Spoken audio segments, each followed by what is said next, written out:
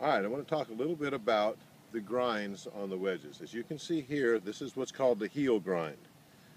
It's knocked the heel off, makes it very smooth to go through the ball. This is called a shelf grind.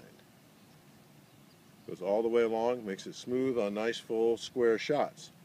When you open the blade on a shelf grind, you actually, by opening it, you actually increase the bounce. When you open the blade on the heel, it actually reduces the bounce. I can make this a 60 degree in a second. So those are the two things that really happen to bounce. Stay tuned, I'll show you some others.